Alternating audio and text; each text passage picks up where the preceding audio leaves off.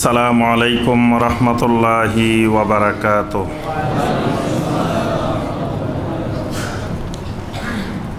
আউযু বিল্লাহি মিনাশ শাইতানির রাজীম। বিসমিল্লাহির রহমানির রহিম। يا أيها الذين آمنوا لا تتخذوا عدوي وعدوكم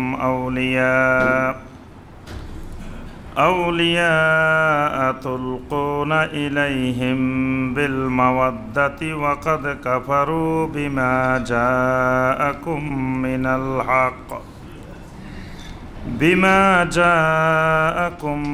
من الحق يخرجون الرسول وإياكم أن تؤمنوا بالله ربكم إن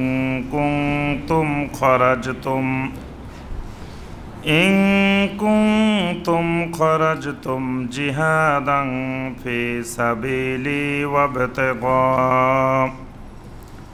وابتغاء مرضاتي تسرون إليهم بالمودة وأنا أعلم بما أخفيتم وما أعلنتم ومن يفعله منكم فقد ضل سواء السبيل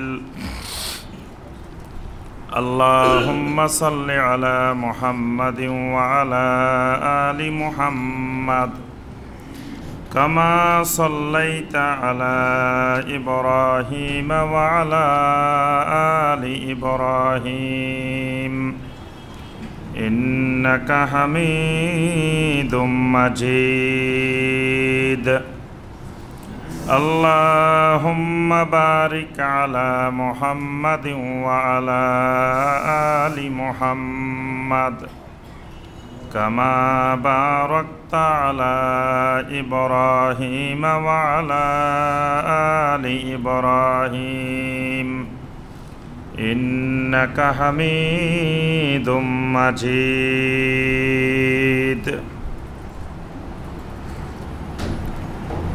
সম্মানিত উলামায়ে কেরাম, দূরের এবং কাছের দিনদার মুসলিম ভাই এবং বোনেরা, আল্লাহ রাব্বুল আলামিনের দরবারে কোটি কোটি শুকরিয়া যে মহান রাব্বুল আলামিন আমাদেরকে দীর্ঘ এক সপ্তাহ পরে শুক্রবার সলাতুল মাগরিবের পর নদ্দা সরকারবাড়ি জামে মসজিদে বসে আল্লাহ রাব্বুল আলামিনের নাজিলকৃত কালামে হাকিম থেকে কয়েকটি আয়াতে কারিমার সংক্ষিপ্তভাবে তাফসীর পেশ করার এবং শোনার যে মহান রাব্বুল আলামিন আমাদেরকে ব্যবস্থা করে দিয়েছেন, সেই রাব্বুল আলামিনের শুকর আদায় করি। সকলে বলি আলহামদুলিল্লাহ।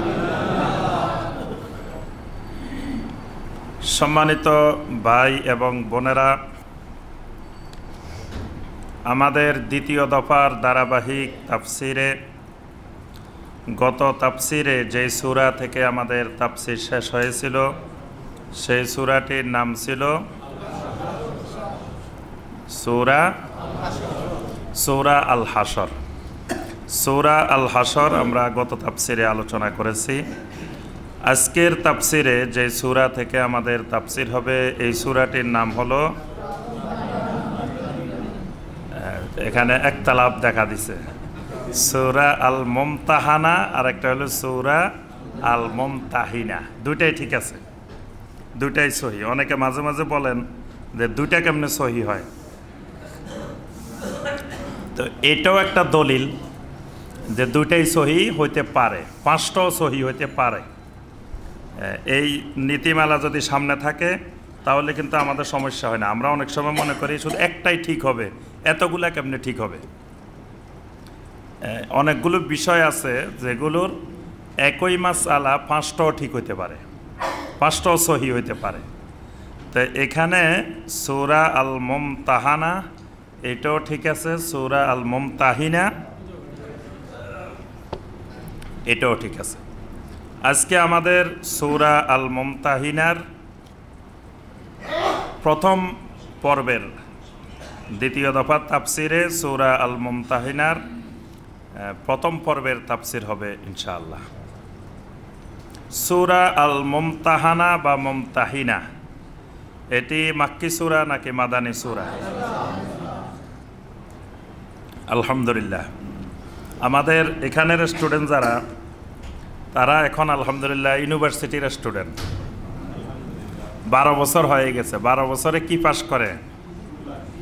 ইন্টার পাস করে।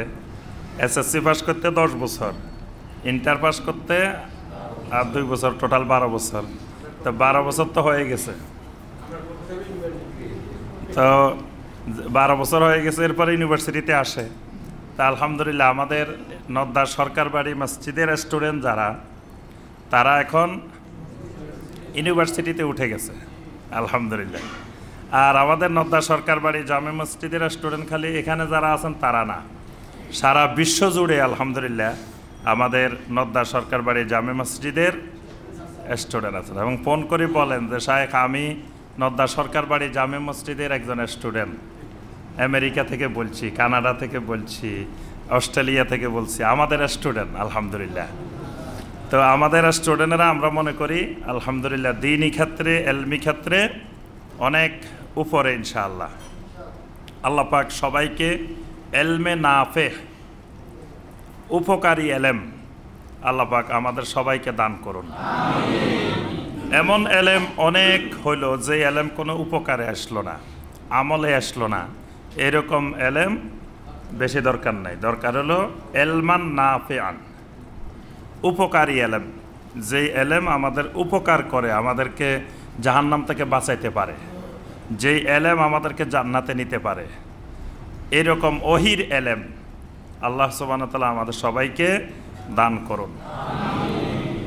সূরা আল মুমতাহিনা মাদানী সূরা, সুতরাং এই সূরার মধ্যে বিশেষ বৈশিষ্ট্য হইল এখানে শরঈ হুকুম, আহকাম, বিধিবিধান আল্লাহ সুবহানাহু ওয়া তাআলা বর্ণনা করবেন, এটাই স্বাভাবিক। মাক্কি সূরাগুলোর মধ্যে বেশিরভাগ আলোচনা থাকে তাওহীদের উপরে, রিসালাতের উপরে, আখিরাতের উপরে। আর মাদানী সূরাগুলোর মধ্যে বেশিরভাগ আলোচনা থাকে শরীয়তের হুকুম, আহকাম, বিধি বিধানের উপরে। সূরা আল মুমতাহিনার সাথে এটি কোরআনে কারিমের কত নম্বর সূরা? 60 নম্বর সূরা আলহামদুলিল্লাহ। এই সূরার সাথে প্রথমে আমরা আসি এটার নামকরণ নিয়ে, তারপরে এটা নাজিলের প্রেক্ষাপট, একটি গুরুত্বপূর্ণ প্রেক্ষাপট আছে।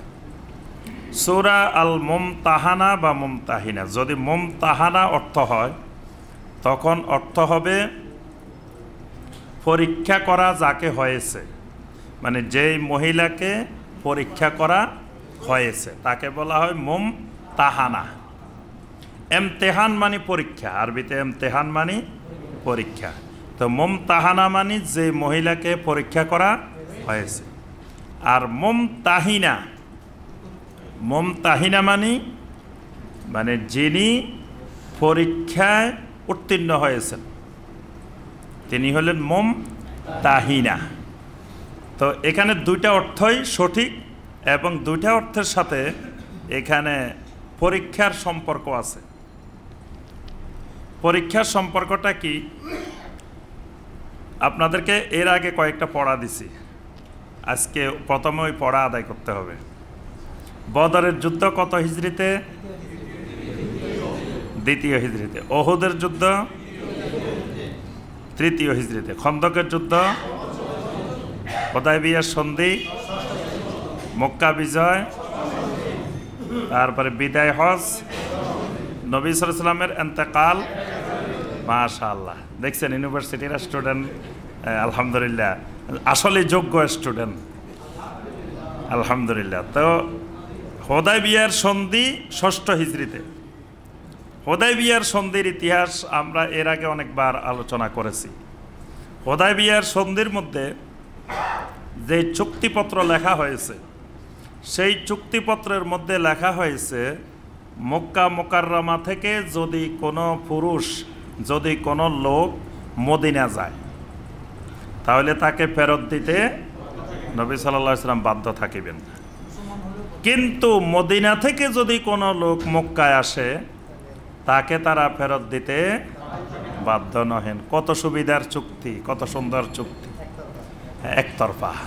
যে মক্কা থেকে কোনো লোক মদিনায় গেলে তাকে ফেরত দিতে হবে, কিন্তু মদিনা থেকে কোনো লোক মক্কায় আসলে ফেরত দেওয়া লাগবে না।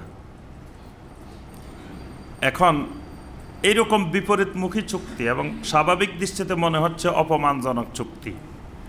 নবী সাল্লাল্লাহু আলাইহি ওয়াসাল্লাম চুক্তি করার জন্য আগ্রহী। অনেক সাহাবায়ে কেরাম এই চুক্তির বিরোধিতা করছেন, এরকম চুক্তি করা যাবে না। আল্লাহ রাসূল সাল্লাল্লাহু আলাইহি ওয়াসাল্লামকে আল্লাহ পাক বলছেন, ইন্না ফাতাহনা লাকা ফাতহাম মুবিনা। এই চুক্তির মধ্যেই আল্লাহ পাক সুস্পষ্ট বিজয় রেখেছেন। সুবহানাল্লাহ।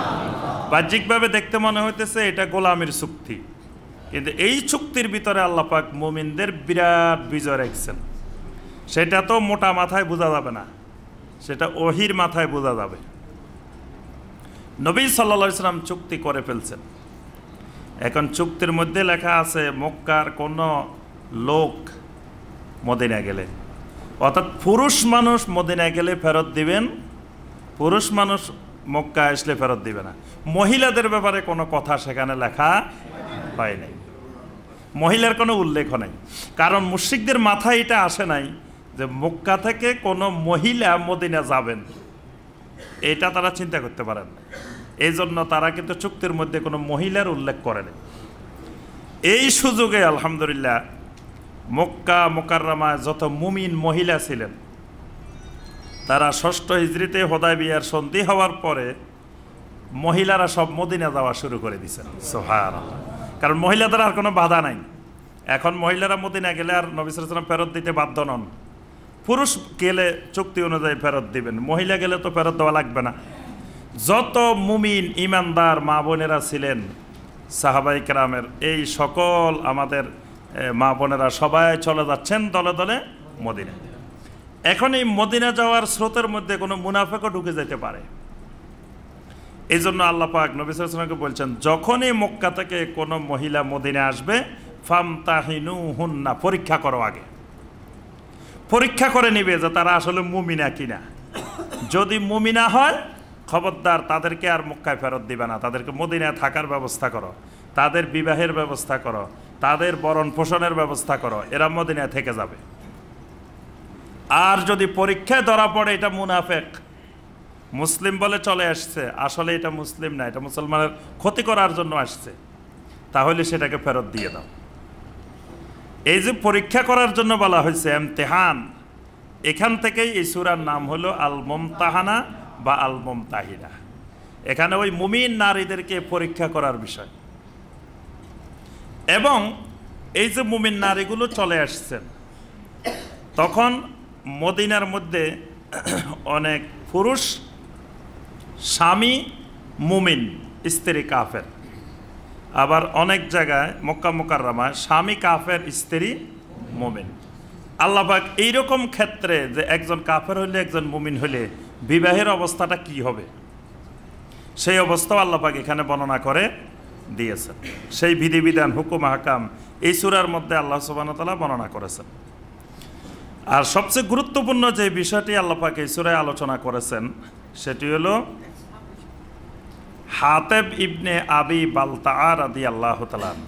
এই সাহাবীর নাম মনে রাখবেন, হাতেব, হাতেব ইবনে আবি বালতাআ রাদিয়াল্লাহু তাআলা। মনে থাকবে তো নাকি শক্ত নামটা?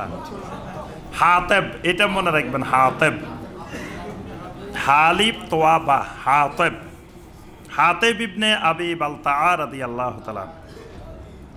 উনি একজন বদরি সাহাবী।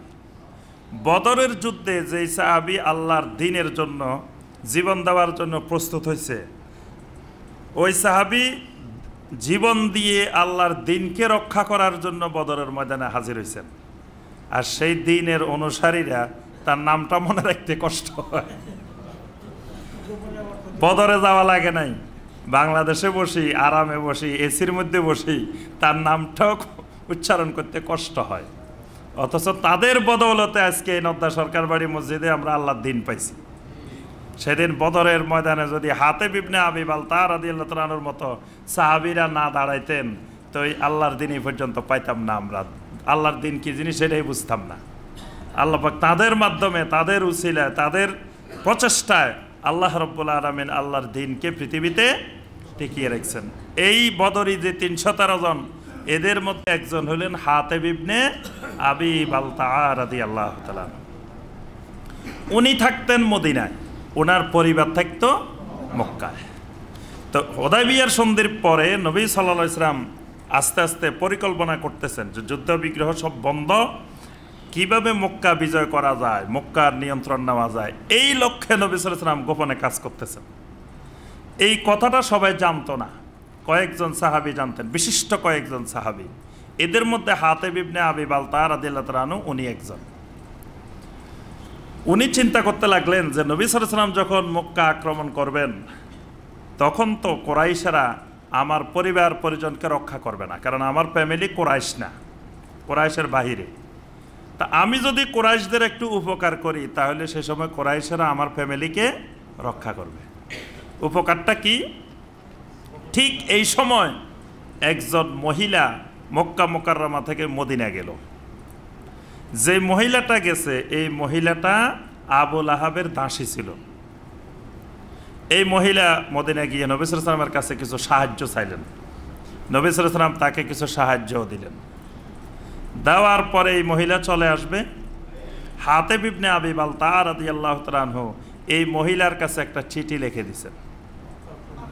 চিঠিটা লিখে বলছেন যে তুমি এই চিঠিটা কোরাইশদের কাছে পৌঁছাই দিবা এবং পৌঁছানোর বিনিময়ে তাকে 10 দিনারও দিছেন। এই মহিলা এই চিঠিটাকে চুলের বেনির ভিতরে, খোপার ভিতরে শক্ত করে ঢুকে নিছে। চিঠিটা নিয়ে মহিলা রওনা দিছে মক্কা মুকাররমার দিকে। মদিনা থেকে 12 মাইল দূরে চলে আসছে, মদিনার শহর থেকে 12 মাইল মক্কার দিকে চলে আসছে। যে জায়গাটায় আসছে এটার নাম রাউদায়ে খাক, যে এলাকায় আসছেন। এমন সময় আল্লাহ রাব্বুল আলামিন নবী সাল্লাল্লাহু আলাইহি ওয়াসাল্লামকে জানিয়ে দিয়েছেন যে সাবধান, খবরদার, এই তোমার মক্কা বিজয়ের ঘটনা কিছুক্ষণের মধ্যে মক্কা মুকাররমায় পৌঁছে যাইতেছে। অমুক জায়গায় একজন মহিলা চলে যাচ্ছেন, রাউদায়ে খাক এলাকায় ওই মহিলা আছে। এই মহিলার কাছে একটা চিঠি আছে, চিঠিটা উদ্ধার করতে হবে। চিঠিটা উদ্ধার না করলে সর্বনাশ, গোপন তথ্য মানে ফাঁস হয়ে যাচ্ছে। অল্পক্ষণের মধ্যে এই জিনিসগুলো মক্কা মুকাররমায় চলে যাবে। আর মক্কা চলে যাওয়া মানে নবী সাল্লাল্লাহু আলাইহি ওয়াসাল্লাম যখন আক্রমণ করবেন সেখানে অনেক সাহাবায়ে কেরামের, অনেক মুমিনের রক্তপাত হবে, অনেক মারা যাবেন, অনেক শহীদ হবেন, বিশাল একটা অবস্থা হবে। আর না জানা অবস্থায় গোপনে যদি মক্কা বিজয় করা যায় এটা সামরিক একটা কৌশল। এখন নবী সাল্লাল্লাহু আলাইহি ওয়াসাল্লাম এই তথ্য আল্লাহর পক্ষ থেকে পাওয়ার পরে 3 জন সাহাবীকে ডাক দিলেন। এই 3 জনের নাম মনে রাখা যাবে তো নাকি? একজন হলেন আলী রাদিয়াল্লাহু তাআলা, একজন হলেন জুবায়ের রাদিয়াল্লাহু তাআলা, আরেকজন হলেন মিকদাদ ইবনে আসওয়াদ রাদিয়াল্লাহু তাআলা। 3 জন সাহাবী, আলী, জুবায়ের, মিকদাদ ইবনে আসওয়াদ। 3 জনকে ডাকলেন। আলী রাদিয়াল্লাহু তাআলা আনহুকে আমির বানাই দিলেন। বানাই বললেন তোমরা যাও তাড়াতাড়ি রাউদায়ে খাক এলাকায় যাও, গিয়ে একটা মহিলাকে দেখতে পাবে।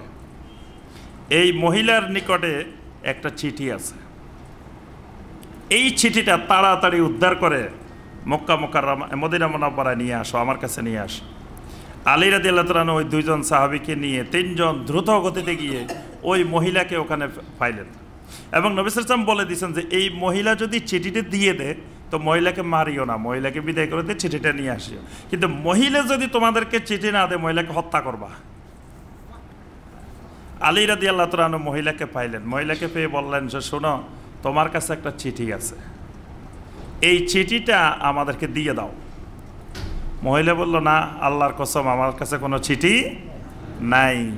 স্বীকার করে না, কোনোভাবে স্বীকার করে না, না আমার কাছে কোনো চিঠি টিঠি নেই, আমি এমনি মদিনা গেছি সাহায্যের জন্য, সাহায্য নিয়ে আমি চলে যাচ্ছি, কিসের চিঠি, আমি এসব বুঝিও না। তখন আলী রাদিয়াল্লাহু তাআলা আনহু বলছেন, ওয়াল্লাহি ইন্নী লা উজাররিদান্নাকে ওয়ালা আকতুলান্নাকে, আল্লাহর কসম তুমি যদি চিঠি দিতে অস্বীকার করো তাহলে তোমাকে প্রথমে কাপড় চোপড় শরীরের যা আছে সব খুলে চেক করা হবে, এরপরেও যদি দিতে রাজি না হও লা আকতুলান্নাকে, তোমাকে কেটে টুকরা টুকরা করা হবে। তোমার শরীরের যেই জায়গায় যদি শরীরের ভিতরেও চিঠি থাকে তো ভিতরের থেকে হইলেও চিঠি বের করা হবে, কারণ আমার রাসূল বলে দিয়েছেন তোমার কাছে চিঠি আছে, সারা দুনিয়া মিথ্যা হয়ে যেতে পারে, আমার রাসূলের কথা মিথ্যা হইতে পারে না। সুতরাং তাড়াতাড়ি চিঠি বাহির করো, না হয় তোমারে কাটি টুকরা টুকরা করে যে জায়গায় চিঠি আছে ওখান থেকে বের করবে, ফেটে হইলে ফেটের থেকে বাইর করবে। চিঠি আছে এই ব্যাপারে বিন্দুমাত্র কোনো সন্দেহ নবী সাল্লাল্লাহু আলাইহি ওয়াসাল্লামের কথার প্রতি সাহাবায়ে কেরামের ঈমান, নবী সাল্লাল্লাহু আলাইহি ওয়াসাল্লামের সুন্নতের ইত্তেবা কি গভীর। রাসূল বলছেন চিঠি আছে আর তুমি কো নাই, এক জায়গা না এক জায়গা আছে, কারণ আমার রাসূল না জেনে বলেন নাই যে তোমার কাছে চিঠি আছে। মহিলা আলী রাদিয়াল্লাহু তাআলা আনহুর অবস্থা দেখে ভয় বাইর করে দিয়ে দিচ্ছে তাড়াতাড়ি, যে নাও চিঠি ধরো। এই চিঠি নিয়ে তিনজন সাহাবী এই চিঠি খুলে দেখেন নাই।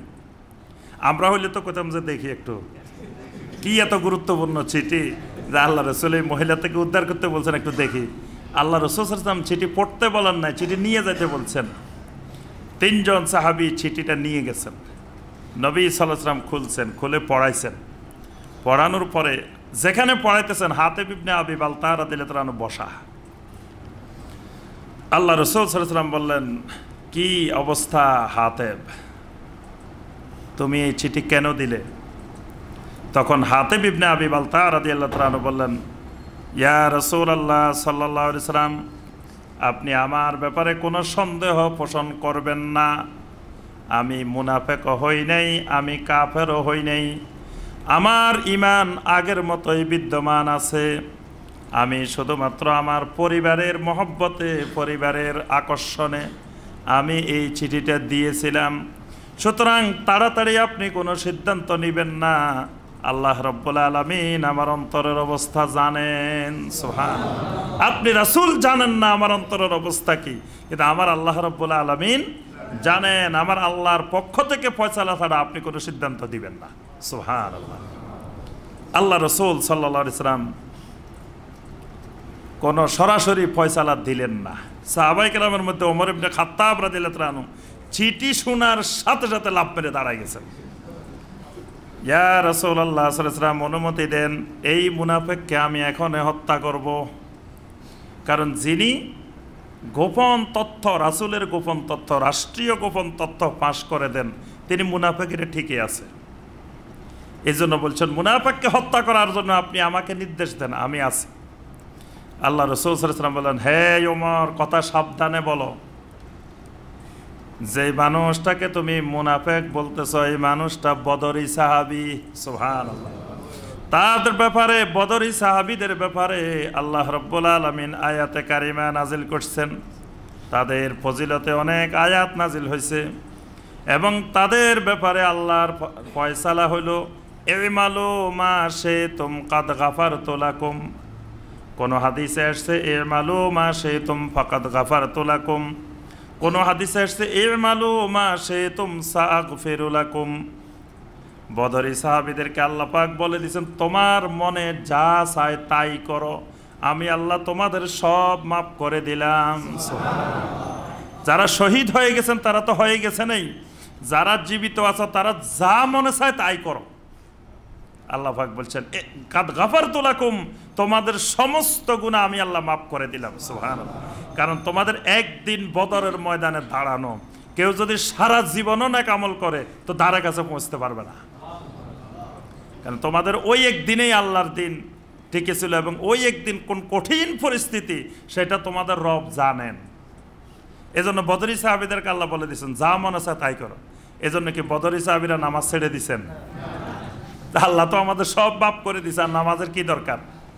আমাদের মধ্যে কত ভাইকে দেখি, কাউকে দেখি যে আল্লাহ এরকম ঘোষণায় দেন নাই, তাও ইবাদত বন্দেগী ছেড়ে দিছে, নামাজ ছেড়ে দিছে। হ্যাঁ, অথচ তাদেরকে আল্লাহ পাক বলে দিছেন সব মাফ করে দিছেন, তারপরেও তারা জীবনে কোনোদিন নামাজ। এমন কি দেখেন, হাতেব ইবনে আবি বালতা বদরি সাহাবী, এটা কি ওমর জানতেন না? তো ওমর সাথে সাথে ঘোষণা দিলেন কেমনে মুনাফেক? কারণ বদরি সাহাবী হওয়া এই নয় যে উনি মরণ পর্যন্ত বদরি সাহাবী থাকবেন, মুনাফেক হবেন না, এই গ্যারান্টি আল্লাহ দেন নাই।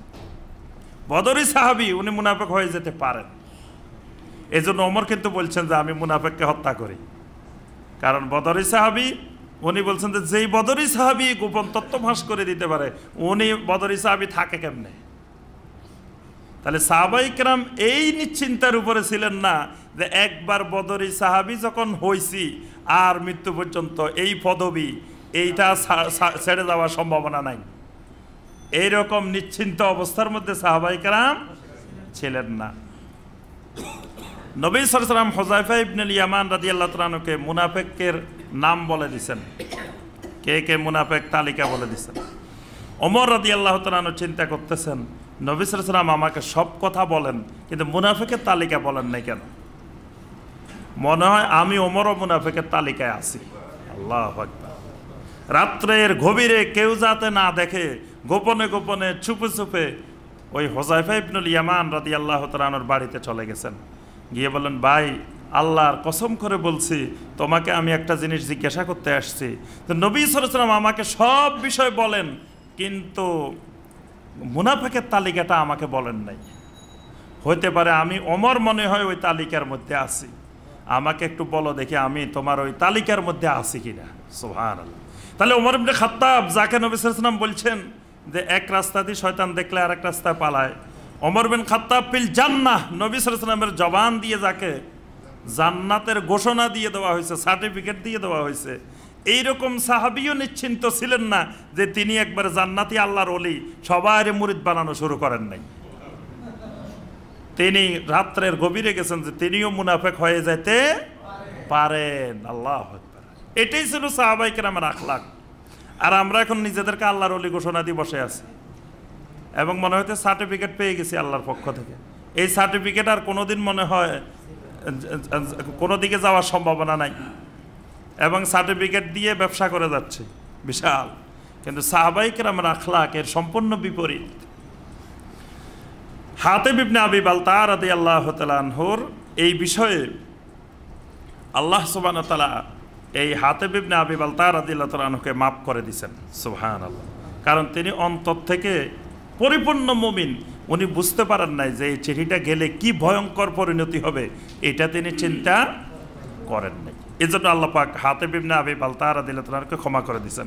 এবং এই সূরা আল মুমতাহানার প্রথম দিকে আল্লাহ পাক এই ঘটনাটা উল্লেখ করছেন, এই হাতেব ইবনে আবি বালতা রাদিয়াল্লাহু তাআলা আনহুর এই ঘটনাটা। আল্লাহ সুবহানাহু ওয়া তাআলা প্রথমেই মুমিনদেরকে লক্ষ্য করে বলেন, ইয়া আইয়ুহাল্লাযীনা আমানু, হে ঈমানদারগণ, লা তাত্তাখিযু আদুব্বি ওয়া আদুওয়াকুম আউলিয়া, আমার শত্রু এবং তোমাদের শত্রুদেরকে কখনো বন্ধু হিসাবে গ্রহণ করিও না। আমার শত্রু যারা তোমাদের শত্রুও তারা, আল্লাহ শত্রু যারা তারা কি আমাদের বন্ধু? আর আমাদের শত্রু যারা তারা কি আল্লাহর বন্ধু? মুমিনের সাথে আল্লাহর কি গভীর সম্পর্ক, কারণ মুমিন আল্লাহর ওলি। আল্লাহু ওয়ালিয়্যুল্লাযীনা আমানু, আল্লাহ হলেন ঈমানদারদের ওয়ালি, ঈমানদারদের বন্ধু।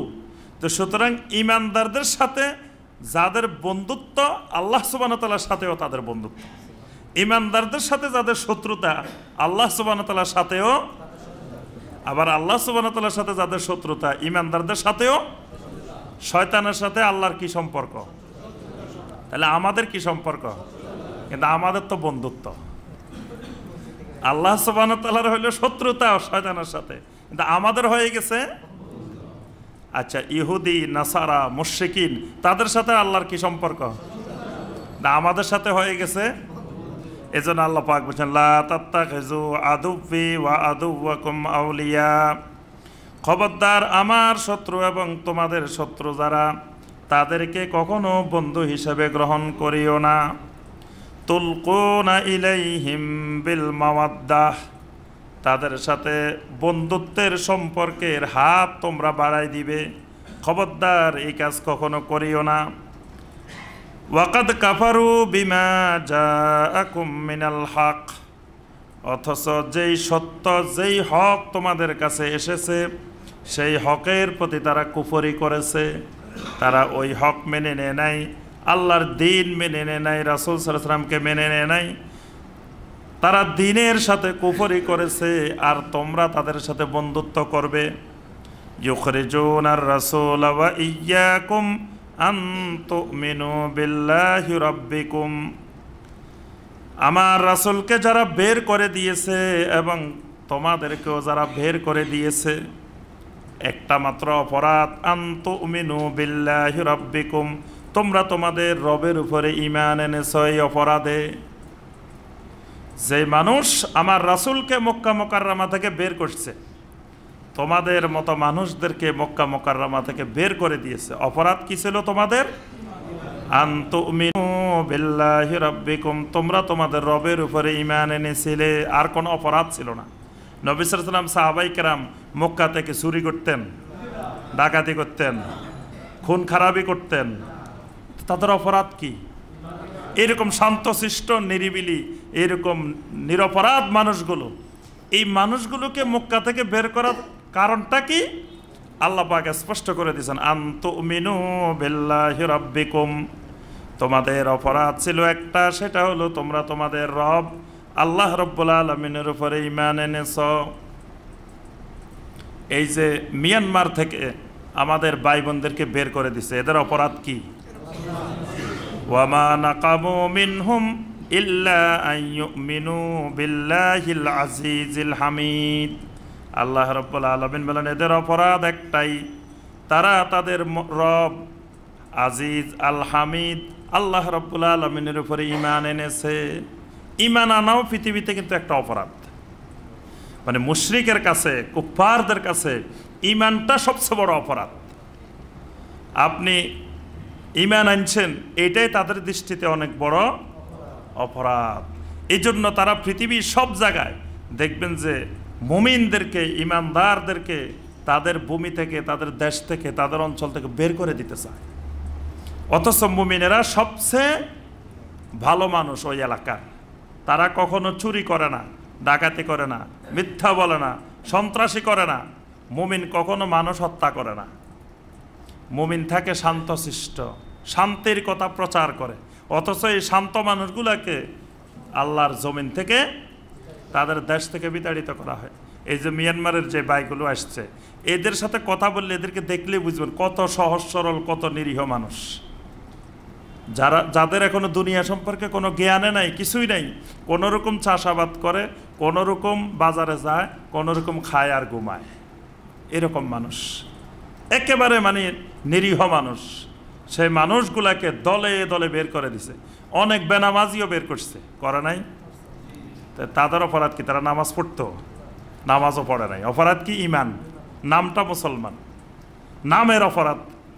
দেখা গেছে অনেকে আছে যে মদ খায়, জুয়া খেলে, দিনের সাথে কোনো সম্পর্ক হয় নাই, তারেও বের করছে। তাদের অপরাধ কি? নামটা খালি। ছেসনিয়াতে, বসনিয়াতে যে মুসলমানদেরকে হত্যা করা হয়েছে, এদেরকে তো চিনাই যেত না এরা মুসলমান নাকি। আল্লাহর দিনের সাথে কোনো সম্পর্কই ছিল না, দিন থেকে অনেক দূরে ছিল, কিন্তু অপরাধ ছিল এদের নামটা ছিল মুসলিম। এই নাম দেখে দেখে এই মুসলিমের অপরাধে, নামের অপরাধেও পৃথিবীতে কোনো জায়গায় বাদ দেওয়া হয় নাই। আল্লাহ পাক এখানে স্পষ্ট করতেছেন, ইউখরিজুনার রাসূলা ওয়া ইয়্যাকুম আন তুমিনু বিল্লাহি রাব্বিকুম, যে সমস্ত মুশরিকেরা আমার রাসূলকে বের করে দিয়েছে, তোমাদেরকে বের করে দিয়েছে, আন তুমিনু বিল্লাহি রাব্বিকুম, অপরাধ একটা, তোমরা তোমাদের রব আল্লাহ রাব্বুল আলামিনের উপর ঈমান এনেছিলে এই অপরাধে। ইন কুনতুম খারাজতুম জিহাদান ফি সাবিলি ওয়াবতাগা মারদাতি, যদি সত্যিকার অর্থে তোমরা আল্লাহর রাস্তায় জিহাদের জন্য বের হও, ওয়াবতাগা মারদাতি, আমার সন্তুষ্টি অর্জনের উদ্দেশ্যে যদি তোমরা বের হও, তাহলে খবরদার আমার দুশমন এবং তোমাদের দুশমনদের সাথে কখনো বন্ধুত্ব করিও না। এখানে ওই হাতেব ইবনে আবি বালতা রাদিয়াল্লাহু তাআলার ঘটনাকে আল্লাহ পাক ইঙ্গিত করছেন। খবরদার, ওই মক্কার মুশরিকেরা তোমাদেরকে বের করছেন, আমার রাসূলকে বের করছেন, আবার তাদের সাথে খাতির করতে গেছো, মহব্বত করতে গেছো, গোপনে চিঠি পাঠাচ্ছ। খবরদার, এরকম কাজ করা। তুসিরুনা ইলাইহিম বিল মাওয়াদ্দা, গোপনে গোপনে তাদের সাথে তোমাদের মহব্বত গড়ে উঠতেছে, ভালোবাসার সম্পর্ক গড়ে উঠতেছে। ওয়া আনা আলামু বিমা আখফাইতুম ওয়া মা আলানতুম, আমি আল্লাহ জানি তোমাদের গোপনীয় বিষয়, প্রকাশ্য বিষয়, যা গোপন করে রাখো, যা প্রকাশ করো, সব আমি আল্লাহ জানি। আমার রাসূল জানার কোনো উপায় ছিল না, এই চিঠি পৌঁছে যাইত যদি আমি এই গোপন তথ্য আমার রাসূলকে না জানাইতাম। তাহলে নবী সাল্লাল্লাহু আলাইহি ওয়াসাল্লাম কি নিজে নিজে গায়েব জানতেন? গায়েব জানলে তো 12 মাইল যাওয়া লাগতো না, তার আগেই ধরা খাইত। নবী সাল্লাল্লাহু আলাইহি ওয়াসাল্লাম ওখানে তো ধরে ফেলতেন যে এই মহিলার কাছে চিঠি আছে। মহিলা 12 মাইল চলে গেছে, রাউদায়ে খাক এলাকা চলে গেছেন। তারপরে যাই নবী সাল্লাল্লাহু আলাইহি ওয়াসাল্লাম 3 জন সাহাবী পাঠাইছেন, যখন আল্লাহ সুবহানাহু ওয়া তাআলা নবী সাল্লাল্লাহু আলাইহি ওয়াসাল্লামকে জানিয়েছেন। এই জন্য আল্লাহ পাক বলতেছেন, তোমরা যা গোপন করো, যা প্রকাশ করো, সব কিছু আমি আল্লাহ জানি। ওয়া মান ইয়াফআলহু মিনকুম ফাকাদ দাল্লা সাওয়াআস সাবিল, তোমাদের মধ্য থেকে যারা এরকম কাজ করবে, যারা আমার শত্রুদের সাথে বন্ধুত্ব করে নেবে, তারা সঠিক রাস্তা থেকে অনেক দূরে চলে গেছে, তারা গোমরা হয়ে গেছে। ইয়াসকাফুকুম ইয়াকুনু লাকুম আ'দাআ ওয়া ইয়াবসুতু ইলাইকুম আইদিয়াহুম ওয়া আলসিনাতাহুম বিসসু ওয়া ওয়াদ্দু লাউ তাকফুরুন।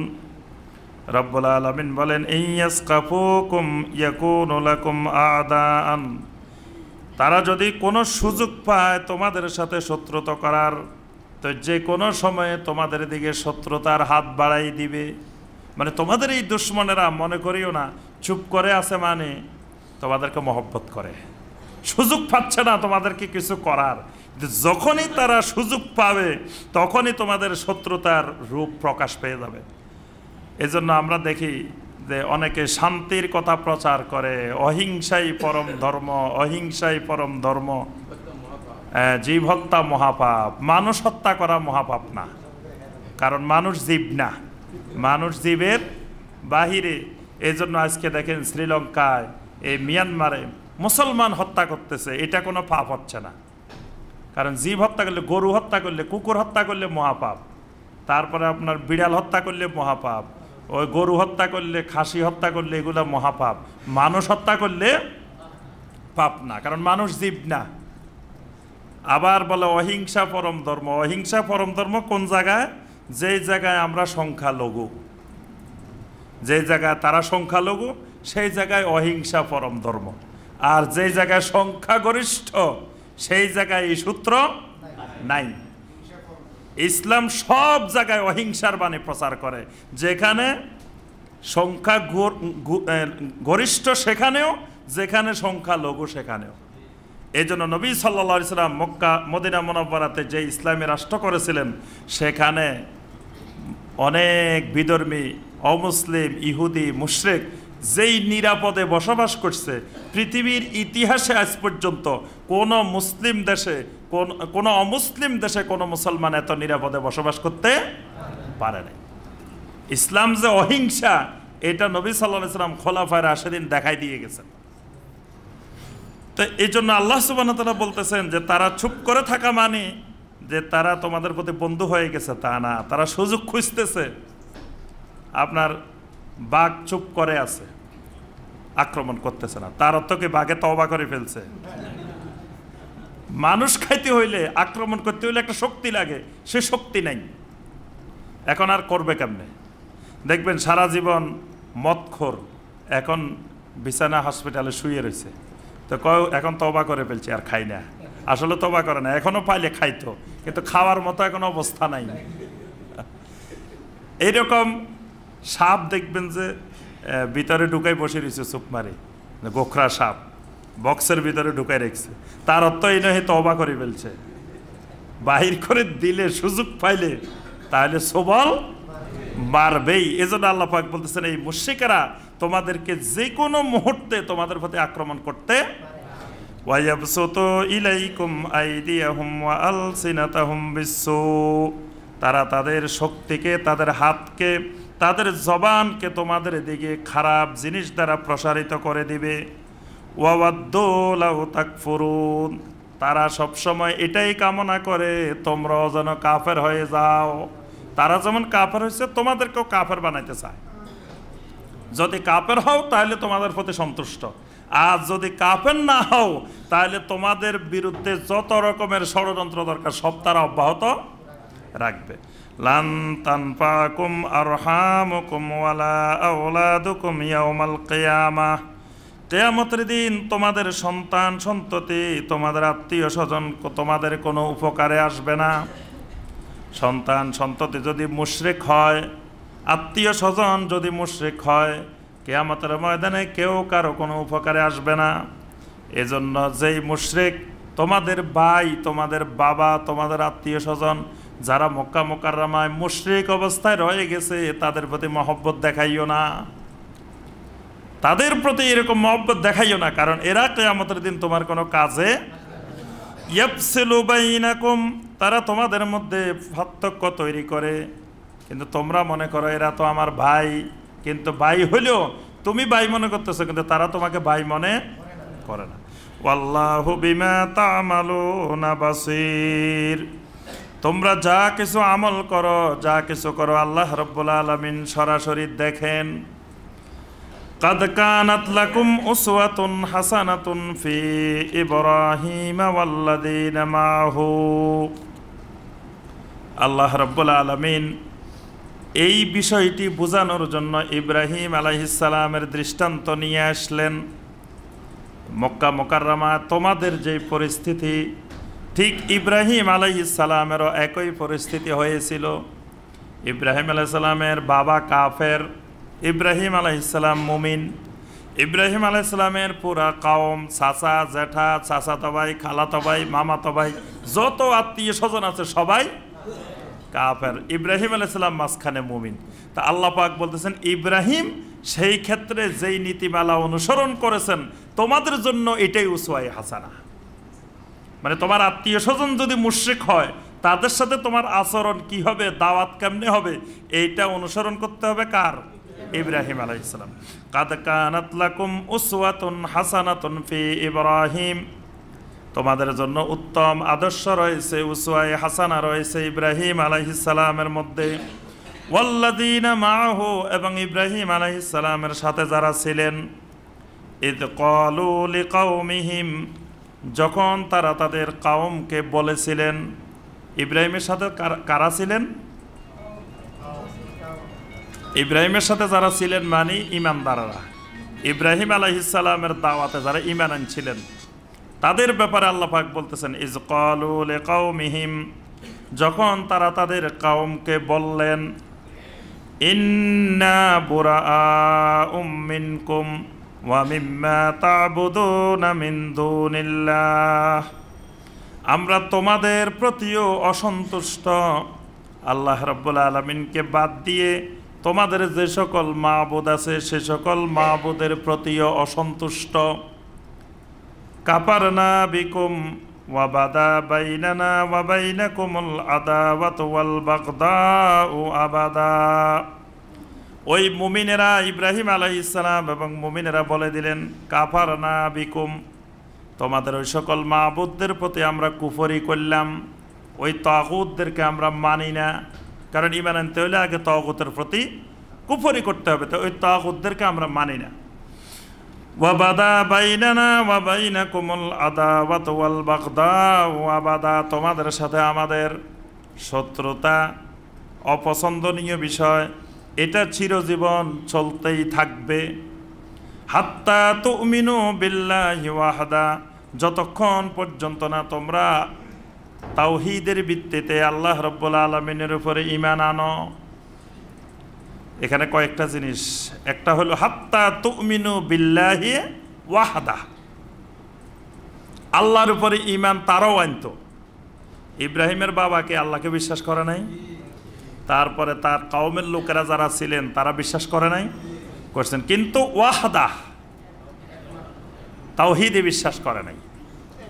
এই জন্য কালেমার মধ্যে বলা হয়েছে আশহাদু আল্লা ইলাহা ইল্লাল্লাহু ওয়াহদা লা শারীকা লাহু ওয়াহদাহু লা শারীকা লাহু। তাওহীদ লাগবে, তাওহীদ ছাড়া আল্লাহর উপরে ঈমান আনলে সেটা ঈমান হবে না। এই জন্য এখানেও ইব্রাহিম আলাইহিস সালাম এবং তার কওম বলছেন হাত্তা তুমিনু বিল্লাহি ওয়াহদা, যতক্ষণ না তোমরা আল্লাহর উপরে ঈমান আনবে তাওহীদের ভিত্তিতে। তাহলে বোঝা যায় যে ইমানদারে কি থাকবে? মহব্বত, বন্ধুত্ব থাকবে। আর কুফার মুশরিকদের সাথে ইমানদারদের মহব্বত থাকবে না। মুমিনদের মধ্যে মহব্বতটা কিসের কারণে? মহব্বতে ঈমানে। মহব্বত কয় প্রকার? মাশাআল্লাহ। কি কি মহব্বত? মাশাআল্লাহ, আমাদের হানিফ শিকদার ভাই আজকে ফার্স্ট। আল্লাহ পাক হানিফ শিকদার ভাইয়ের এলেম আরো বাড়াই দিন, আমাদের এলেমের সাথে সাথে আল্লাহ পাক বাড়াই দিন। তাহলে ইমানদারের ঈমান আনার পূর্ব শর্ত হলো ইমানদারে মহব্বত থাকবে। এই জন্য নবী সাল্লাল্লাহু আলাইহি ওয়াসাল্লাম বলছেন লা ইউমিনু আহাদুকুম হাত্তা তাহাব্বু, ততক্ষণ পর্যন্ত তোমাদের কেউ ইমানদার হতে পারবে না যতক্ষণ পর্যন্ত না একজন আরেকজনকে মহব্বত না করবে। এক মুমিন আরেক মুমিনকে যতক্ষণ মহব্বত না করবে ততক্ষণ পর্যন্ত ইমানদার হওয়া যাবে না। এক মুমিন আরেক মুমিনকে মহব্বত করতে হবে। এবং নবী সাল্লাল্লাহু আলাইহি ওয়াসাল্লাম বলছেন আমি কি তোমাদেরকে মহব্বত শিখাই দিব? কিভাবে মহব্বত হবে? ইফশুস সালামা বাইনাকুম, বেশি বেশি করে একজন আরেকজনের সাথে সালাম আদান প্রদান করতে থাকো, তাহলে তোমাদের মধ্যে মহব্বত বেড়ে যাবে। তাহলে মহব্বত ছাড়া ঈমান নাই। কিন্তু আজকে আমাদের মুমিনে মুমিনে মহব্বত কমে গেছে, মুমিনে মুমিনে মহব্বত নাই। একজন আরেকজনকে কাফের মনে করে, মুমিন মুমিনকে মুশরিক মনে করে, মুমিন মুমিনকে ইহুদির দালাল কয়, মুমিন মুমিনকে গালিগালাজ করে। অথচ এক মুমিন আরেক মুমিনকে গালিগালাজ করা কি? ফাসিক, কবিরা গুনাহ গালিগালাজ করা। মুমিনে মুমিনে থাকবে মহব্বত, কিন্তু মুমিনে মুমিনে মহব্বত কমে, মুশরিকের সাথে মহব্বত বেড়ে গেছে। এখানে এই ইব্রাহিম আলাইহিস সালাম এবং তার কওমের মুমিনেরা মুশরিকদেরকে বলছেন হাত্তা তুমিনু বিল্লাহি ওয়াহদা, যতক্ষণ না তোমরা তাওহীদের ভিত্তিতে আল্লাহর উপরে ঈমান আনবা ততক্ষণ তোমাদের সাথে আমাদের বন্ধুত্ব নাই। ইল্লা কাওলা ইব্রাহিম আলি আবিহি, তবে ওই কথাটা এই কথার ব্যতিক্রম।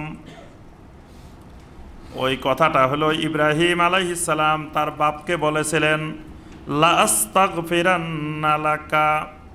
ইব্রাহিম আলাইহিস সালামকে যখন বাড়ি থেকে বের করে দিয়েছেন, বাপ ছেলেকে বের করে দিছে, কি জন্য বের করে দিছে? ঈমানের কারণে। কিন্তু ছেলে যাওয়ার সময় বাবাকে বলতেছে লা আস্তাগফিরান্না লাকা, আমাকে আপনি বের করে দেন আর যাই করেন, আমি কিন্তু আল্লাহর কাছে আপনার জন্য ইস্তিগফার করব, আপনার জন্য আল্লাহর কাছে ইস্তিগফার। পরে আল্লাহ পাক ধমক দিছে ইব্রাহিমকে, এটা হলো আগের কথা। পরে ধমক দিয়ে বলছে খবরদার, কোন নবীর জন্য কোন ঈমানদারের জন্য এটা বৈধ নয় আইয়াস্তাগফিরু লিল মুশরিকিন, মুশরিকের জন্য আল্লাহর কাছে ইস্তিগফার করবে। ওয়ালাউ কানু উলি কুরবা, যত নিকটাত্মীয় হোক না কেন। মা হইলেও আল্লাহর কাছে ইস্তিগফার করা যাবে না, বাবা হইলেও করা যাবে না, ছেলে হইলেও করা যাবে না, মেয়ে হইলেও করা যাবে না, যদি তারা মুশরিক হয়। তখন ইব্রাহিম আলাইহিস সালাম আল্লাহর কাছে বলছে আল্লাহ রব্বানা গফিরলি ওয়ালি ওয়ালিদাইয়া ওয়ালিল মুমিনিনা ইয়াওমা ইয়াকুমুল হিসাব। এখানে ওয়ালিল মুমিনিন ঈমান লাগাই দেওয়া হয়েছে, মানে ঈমানদার ইমানদার হইলে তাদেরকে মাফ করো। কিন্তু আগে ইব্রাহিম আলাইহিস সালাম বলছিলেন লা আস্তাগফিরান্না লাকা, আপনি মুমিন হন আর মুশরিক হন, আপনার জন্য কিন্তু আমি আল্লাহর কাছে ইস্তিগফার করব। ওয়ামা আমলিকু লাকা মিনাল্লাহি মিন শাই, তবে এই কথাও আপনাকে মনে রাখতে হবে, কিয়ামতের ময়দানে আল্লাহ রাব্বুল আলামিন যদি আপনাকে ধরেন, সেই ক্ষেত্রে আমি ইব্রাহিম কিছুই করার মালিক নই। সুবহানাল্লাহ। ইব্রাহিম আলাইহিস সালাম এরকম একজন উঁচু পর্যায়ের নবী, ওনাদেরকে বলা হয় উলুল আজম পয়গম্বর, উলুল আজম নবী, মানে প্রথম সারির নবী, প্রথম সারির রাসূল ইব্রাহিম আলাইহিস সালাম। সেই ইব্রাহিম আলাইহিস সালাম বাপকে বলতেছেন, বাবা কিয়ামতের ময়দানে আল্লাহ যখন আপনাকে ধরবেন, ওয়ামা আমলিকু, আমি কোনো কিছুরই মালিক নই, লাকা, আপনার জন্য, মিনাল্লাহে, আল্লাহর মোকাবেলায়, মিন শাই, একেবারে কিছুই না। মানে আপনাকে আল্লাহ পাক জাহান্নামে দিলে আমি ইব্রাহিম আপনাকে বাঁচানোর ক্ষমতা নাই। যেখানে একজন নবী তার বাপেরে বাঁচাইতে পারে না, আর আমাদের দেশে একজন আরেকজনের বাঁচাই ফেলায়, একজন আরেকজনের লক্ষ লক্ষ মানুষের বাঁচাই ফেলায়। এই বাঁচানোর কথা বলি ব্যবসা করে, ধর্ম ব্যবসা করে। মানুষ যখন শুনে যে কিয়ামতের ময়দানে আমার জাহান্নাম থেকে বাঁচাইতে পারবো, বাস টাকা পয়সা বাড়ি ঘর সব ছাড়ি দিই, ওখানে ঘুরতে শুরু করে। কারণ যে কিয়ামতের ময়দানে আমার সুপারিশ করবে, আমার জন্য জাহাজ ভাড়া হইব, বাস ভাড়া হইব, ট্রেন ভাড়া হইব, বাস সেখানে টিকিট কাটি চলে যাব। অথচ আল্লাহর নবী তার বাবাকে বলে দিচ্ছেন স্পষ্ট করে।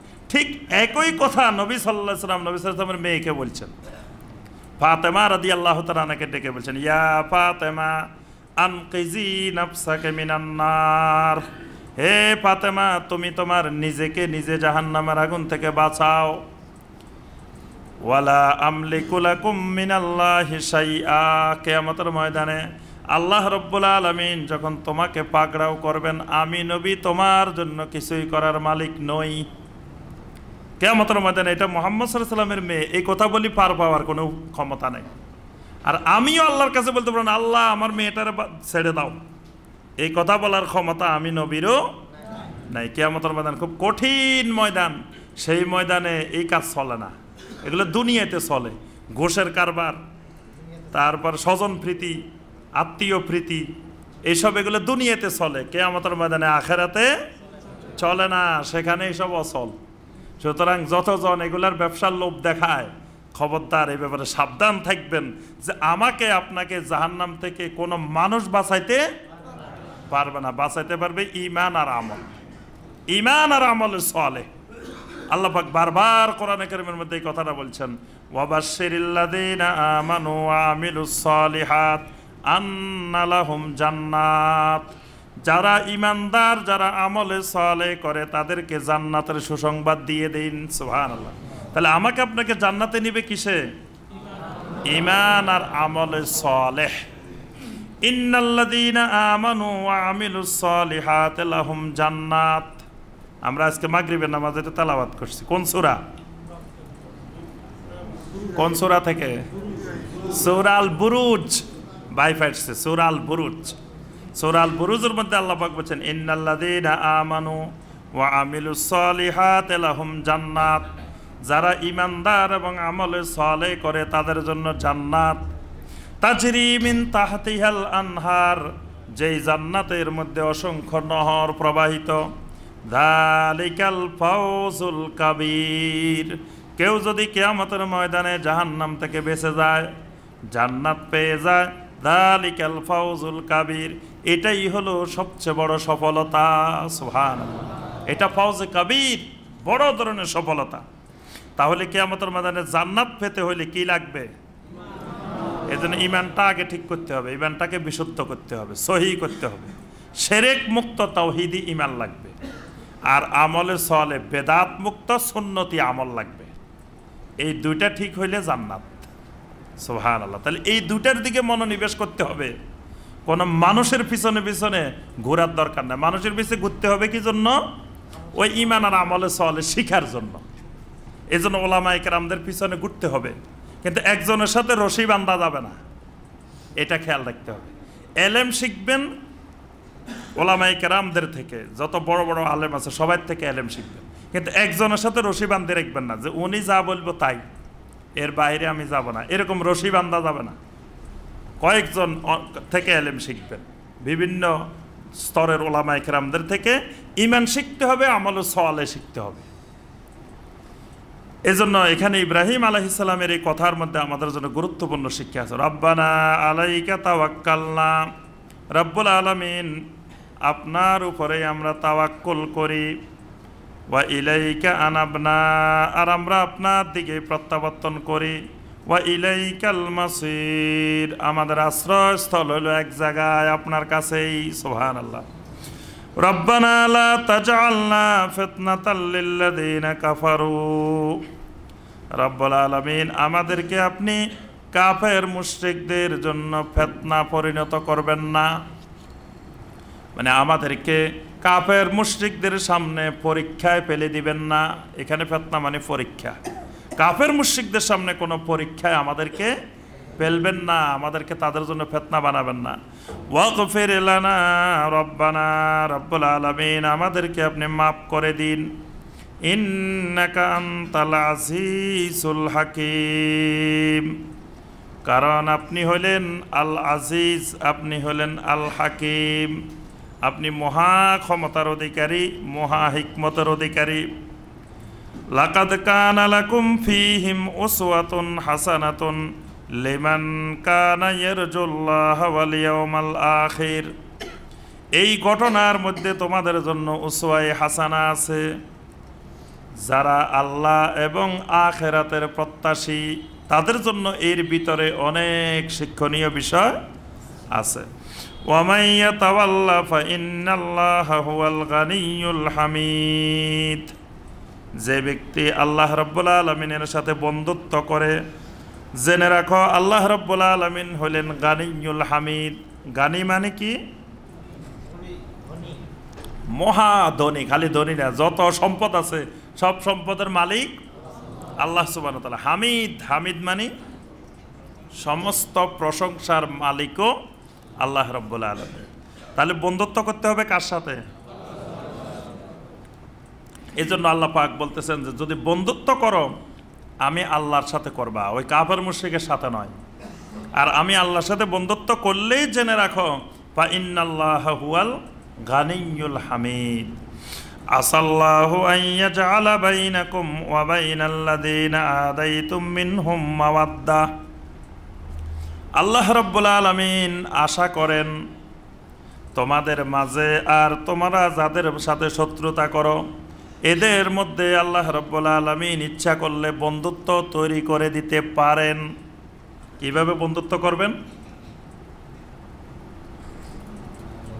মানে এখন যারা তোমাদের শত্রু, কয়দিন পরে তারা তোমাদের বন্ধুও হইতে পারে। মানে কয়দিন পরে মক্কা বিজয় হইলে তখন এখান থেকে দলে দলে লোকেরা ইসলাম গ্রহণ করবে। এখন তোমাদের শত্রু, এখন মুশরিক, কিন্তু কয়দিন পরে তারা যখন মুমিন হয়ে যাবে তখন তোমাদের সাথে বন্ধুত্বের সম্পর্ক গড়ে উঠবে। যেমন আবু সুফিয়ান, যে সময় আয়াত নাজিল হয়েছে এই সময় আবু সুফিয়ান মুশরিক, কাফের, মুমিনদের শত্রু, কিন্তু মক্কা বিজয়ের পর আবু সুফিয়ান হয়ে গেছে মুমিনদের বন্ধু। ওয়াল্লাহু কাদির, আল্লাহ হলেন মহা ক্ষমতাবান। ওয়াল্লাহু গাফুরুর রাহিম, আল্লাহ রাব্বুল আলামিন গাফুর এবং রাহিম। আল্লাহ পাক কিয়ামতের ময়দানে কিছু জান্নাতীকে দেখে হাসবেন। কেন হাসবেন? হত্যাকারীও জান্নাতে, যাকে হত্যা করা হয়েছে সেও জান্নাতে, দুইজনেই জান্নাতে।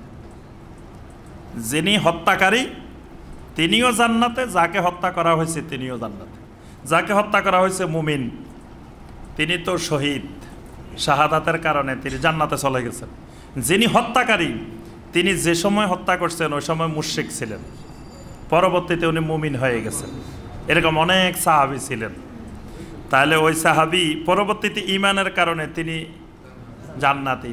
তা আল্লাহ পাক এই দুইজনকে দেখে হাসবেন কিয়ামতের ময়দানে, যে হত্যাকারীও জান্নাতে, যাকে হত্যা করা হয়েছে তিনিও জান্নাতে। এই কথাটা আল্লাহ পাক বলতেছেন যে আল্লাহ রাব্বুল আলামিন ইচ্ছা করলে এখন যারা তোমাদের শত্রু, যাদের সাথে বন্ধুত্ব করতে আমি আল্লাহ নিষেধ করতেছি, এরা আবার তোমাদের বন্ধুতেও পরিণত হইতে পারে।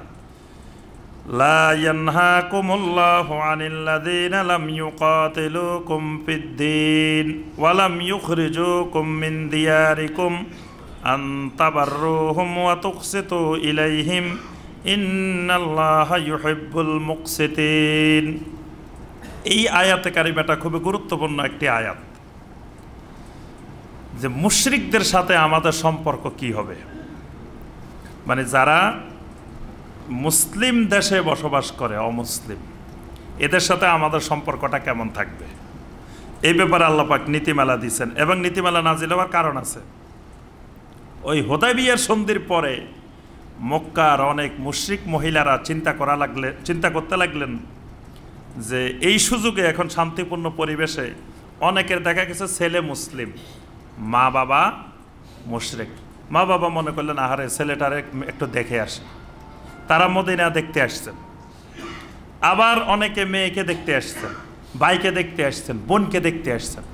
এখন সাহাবায়ে কেরামের মনে প্রশ্ন জাগছে যে এরা আমার মা হইলে কি হইব, বাবা হইলে কি, এরা তো মুশরিক, এদের সাথে আমাদের আচরণ কি হবে, এদেরকে মেহমানদারি করা যাবে কিনা, এদেরকে খাওয়ানো যাবে কিনা, এদেরকে বাড়িঘরে রাখা যাবে কিনা।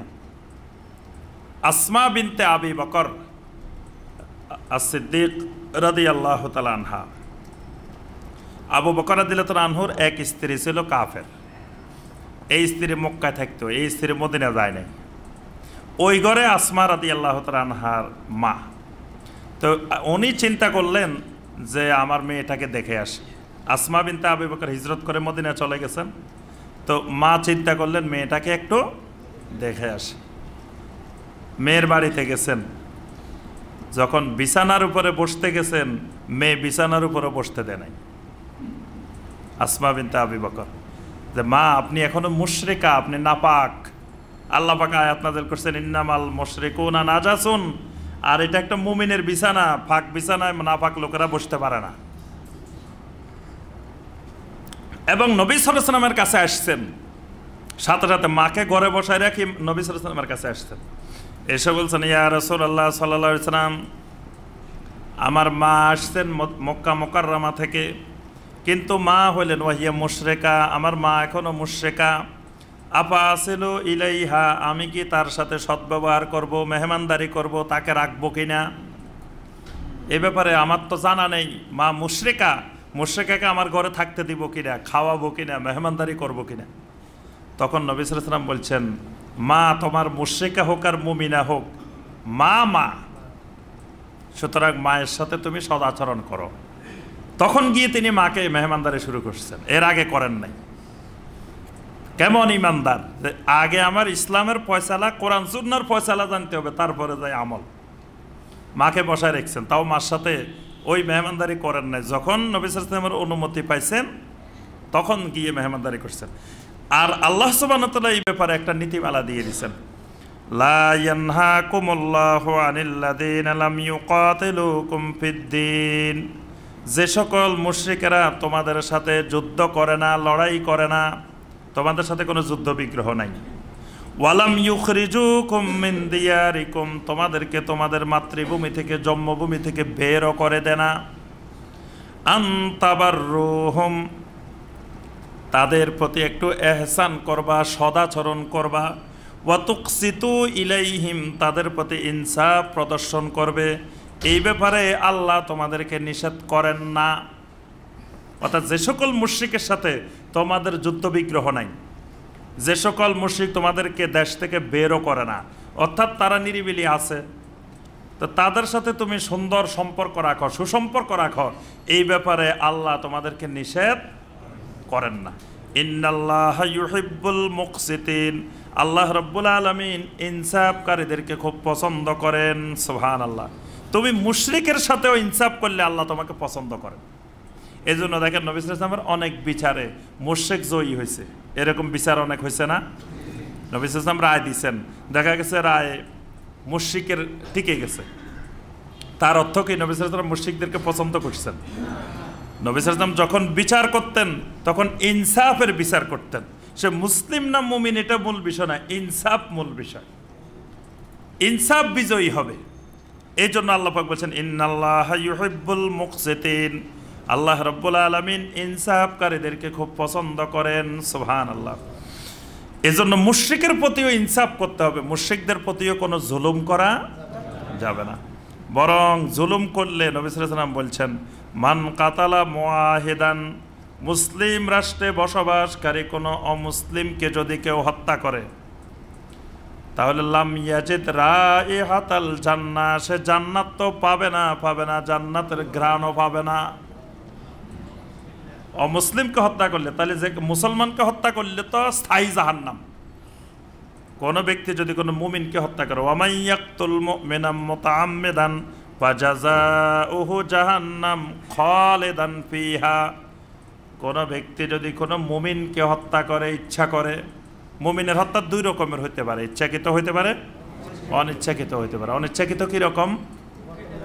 হ্যাঁ, আপনি বাড়ির পাশে একটা গর্ত করে রাখছেন, আপনি জানান না যে এখানে কেউ পড়ে মারা যেতে পারে, রাত্রের অন্ধকারে এক মুমিন এখান দিয়ে যাইতেছে, গর্তে পড়ে মারা গেছে। তা আপনার ইচ্ছা ছিল না এখানে কেউ মারা যাওয়ার, কিন্তু আপনার অনিচ্ছা সত্ত্বেও মারা গেছে, এটা তো আপনার কিছু করার নাই। তবে ওই রকম গর্ত করে রাখা যাবে না, এটা খেয়াল রাখতে হবে। তো এখানে আপনি ইচ্ছাকৃত যদি কোনো মুমিনকে হত্যা করে, ফাজাযাউহু জাহান্নাম, তার জাযা হইল জাহান্নাম, খালিদান ফিহা। কয়েকটা গুনার ব্যাপারে আল্লাহ পাক স্থায়ী জাহান্নামের কথা বলছেন, তার মধ্যে এটা একটা, যে কোনো মুমিনকে ইচ্ছাকৃত হত্যা করলে সে স্থায়ীভাবে জাহান্নামে যাবে। আর অমুসলিমকে হত্যা করলে নবী সাল্লাল্লাহু আলাইহি ওয়াসাল্লাম বলতেছেন সে জান্নাতের সুগন্ধিও পাবে না, জান্নাতের ঘ্রাণটা কয়েক মাইল পর্যন্ত যায়। মানে জান্নাত তো যে সেই জায়গা না, এটার ভিতরে যাওয়া লাগে না, এটার ভিতরের ঘ্রাণটাও কয়েক মাইল পর্যন্ত যাইতে থাকে। সুবহানাল্লাহ। এজন্য কবরের ভিতরে কিন্তু যারা জান্নাতি হবেন তাদের জন্য আল্লাহ পাক জান্নাতের একটা দরজা খুলে দিবেন তার কবরের সাথে, ঠিক কবরে বসে জান্নাতের ঘ্রাণটা পাইব। সুবহানাল্লাহ। তো এই জন্য মুশরিক হত্যা করলেও সেই জান্নাতের ঘ্রাণও পাবে না। এবং নবী সাল্লাল্লাহু আলাইহি ওয়াসাল্লাম ওয়ানা হাজিজুহু ইয়াউমাল কিয়ামা, কিয়ামতের দিন আমি তার বিরুদ্ধে মামলা দায়ের করব, আমি রাসূল তার বিরুদ্ধে দাঁড়াবো যদি কেউ ইসলামী রাষ্ট্রে বসবাসকারী কোনো অমুসলিমকে হত্যা করে। তাহলে মানুষ হত্যা করা ইসলামে সম্পূর্ণ নিষিদ্ধ, কিন্তু যারা জীব হত্যা মহাপাপ বলে তাদের জন্য মানুষ হত্যা করা জায়েজ, তারা মানুষ মারা জায়েজ বানিয়ে ফেলছে। আমাদের মুসলিম ভাই বোনদেরকে মিয়ানমারে কি নৃশংসভাবে তারা হত্যা করছে, যেটা আজকের এই সভ্যতার যুগে, যেটাকে আমরা সভ্যতার যুগ বলতেছি, এই যুগে কত বড় অসভ্যতা, বর্বরতা, নৃশংসতা, যেটার নজির আমরা দেখছি। আমাদের ভাই বোনদেরকে কীভাবে হত্যা করা হয়েছে। এজন্য ইসলাম এই পৃথিবীতে মানুষকে শিক্ষা দেয়। দেখেন এখানে আমাদের এত মুসলমান ভাইকে হত্যা করছে, আমরা এই দেশে একজন বৌদ্ধকে, একজন মুশরিককে হত্যা করছি। আলহামদুলিল্লাহ, কি সুন্দর পরিবেশ আমাদের দেশে, আমরা মুসলিম অমুসলিম সবাই সুন্দরভাবে একসাথে বসবাস করি। এটা সম্ভব হয়েছে কেন? আমরা মুসলমান বলে, মুসলিম বলে এটা সম্ভব হয়েছে। আমরা যদি অন্য কোনো উগ্রবাদী, অন্য কোনো জাতি হইতাম, তাহলে ওখানে আমাদের মুসলমান মারতেছে, আমরাও এখানে মারা শুরু করতাম। কিন্তু আমরা এখানে একজন অমুসলিমের গায়েও হাত দিই নাই, এবং দেওয়াকে আমরা হারাম মনে করি, আমরা এখানে এটা নাজায়েজ মনে করি, এটার গুনার কাজ মনে করি। এই জন্য ওখানের আমাদের ভাইদেরকে মারতেছে যারা, তারা অপরাধী। কিন্তু এই দেশে যারা বৌদ্ধ, হিন্দু, অন্যান্য ধর্মাবলম্বী বসবাস করেন, তারা তো এটার জন্য অপরাধী না। দেখেন ইসলামের শিক্ষা কি সুন্দর শিক্ষা। এই জন্য আল্লাহ পাক এখানে বলতেছেন যে তোমাদের সাথে যদি যুদ্ধ না করে, তোমাদেরকে দেশ থেকে বহিষ্কার না করে, তো তাদের প্রতি তোমরা ইনসাফ করবা, তাদের প্রতি সদাচরণ করবা, সুসম্পর্ক বজায় রাখবা। তবে ওটা বন্ধুত্ব না, বেলায়েত না। বেলায়েত হবে, বন্ধুত্ব হবে কার সাথে? মুমিনের সাথে। আর এদের সাথে স্বাভাবিক সম্পর্ক বজায় থাকবে। ইন্নামা ইয়ানহাকুমুল্লাহু আনিল্লাযীনা কাতালুকুম ফিদ্দীন, যারা আল্লাহর দ্বীন নিয়ে তোমাদের সাথে লড়াই করে, যুদ্ধ করে, ওই সকল মুশরিকদের ব্যাপারে আল্লাহর আপত্তি আছে, তাদের সাথে সুসম্পর্ক বজায় রাখা যাবে না। ওয়া আখরাজুকুম মিন দিয়ারিকুম, যারা তোমাদেরকে তোমাদের দেশ থেকে, মাতৃভূমি থেকে বের করে দেয়। ওয়া যাহারু আলা ইখরাজিকুম আন তাওয়াল্লাউহুম, এবং তোমাদেরকে বের করে যারা বিজয়ী হয়, যারা প্রাধান্য বিস্তার করে, মানে তোমাদেরকে বের করে দেওয়ার জন্য প্রভাব খাটায়, এদের সাথে আনতাওয়াল্লাহুম, এদের সাথে বন্ধুত্বের সম্পর্ক করবা, এই ব্যাপারে আল্লাহ সুবহানাহু ওয়া তাআলার আপত্তি আছে। আল্লাহ তোমাদেরকে নিষেধ করতেছেন। ওয়ামাই ইয়াতাওয়াল্লাহুম ফাউলাইকা হুমুজ জালিমুন, যারা তাদের সাথে বন্ধুত্ব করবে এরা হলো জালেম, এরা হলো জালেম। আল্লাহ পাক এই আয়াতে কারিমার মাধ্যমে ঈমান ভঙ্গের একটা কারণ এখানে বলে দিচ্ছেন। ঈমান ভঙ্গের কারণ কয়টা? সবাই বলে না দেখি। 10টা মুখস্থ আছে তো সবাই নাকি? ঈমান ভঙ্গের কারণ কার কার মুখস্থ আছে দেখি? 10টা? ওয়াল্লাহ একজনও জানে না। তো ঈমান ভঙ্গের কারণ জানি না, আমরা শিখলামটা কি? ঈমান ভঙ্গের কারণ সবসময় নখদর্পণে থাকতে হবে। কারণ আমাদের সবচেয়ে গুরুত্বপূর্ণ কি? অজু বেশি গুরুত্ব না ঈমানের বেশি গুরুত্ব? তো অজু ভঙ্গের কারণ সম্পর্কে আমরা সজাগ আছি। যে দেখা যায় একটু অজু গেলে আমরা তাড়াতাড়ি অজু করে আসি না? তারপরে দেখা যায় নামাজ ভেঙে গেলে আমরা কত সতর্ক থাকি। হুজুরে একটু ভুল করলে পিছন থেকে আমরা আল্লাহু আকবার বলে উঠি, লোকমা দিই, কত সতর্ক থাকি। কত মাসালা আসে খালি এরকম ইমামের পিছনে নামাজ পড়া যাবে কিনা, ইমামের ব্যাপারে কত সতর্ক। তা তার থেকে 1000 গুণ বেশি সতর্ক হতে হবে কি ব্যাপারে? ঈমানের ব্যাপারে। ঈমানটা যদি ভেঙে যায় তো বরবাদ। এজন্য ঈমান ভঙ্গের 10টা কারণ সবসময় নখদর্পণে থাকতে হবে, সামনে থাকতে হবে। ঈমান ভঙ্গের কারণগুলোর মধ্যে 8 নম্বর যে কারণটা, এই কারণটা হলো মুজাহারাতুল মুশরিকিন ওয়া মুআবানাতুহুম আলাল মুসলিমিন, অর্থাৎ মুশরিকদেরকে সহযোগিতা করা এবং মুসলিমের বিরুদ্ধে মুশরিকের পক্ষ অবলম্বন করা। এটা ঈমান ভঙ্গের একটা কারণ। যে আমি আমার মুসলিম ভাইকে মারার জন্য, মুসলিম ভাইকে জুলুম করার জন্য মুশরিককে সহযোগিতা করলাম, তখন আমার ঈমান চলে যাবে, ঈমান ভেঙে যাবে। এই আয়াতে আল্লাহ পাক স্পষ্ট বলছেন ওয়ামাই ইয়াতাওয়াল্লাহুম ফাউলাইকা হুমুজ জালিমুন, যেখানে মুশরিকরা তোমাদের সাথে লড়াই করে, তোমাদেরকে দেশ থেকে বাহির করে দেয়, তোমাদের উপরে বের করার জন্য প্রভাব খাটায়, সেখানে তোমরা তাদের সাথে বন্ধুত্ব করবা। তো ফাউলাইকা হুমুজ জালিমুন, তোমরা হইলা জালেম। জালেম মানে তোমাদের আর ঈমানে নাই, তোমরা ওই মুশরিক হয়ে গেছো।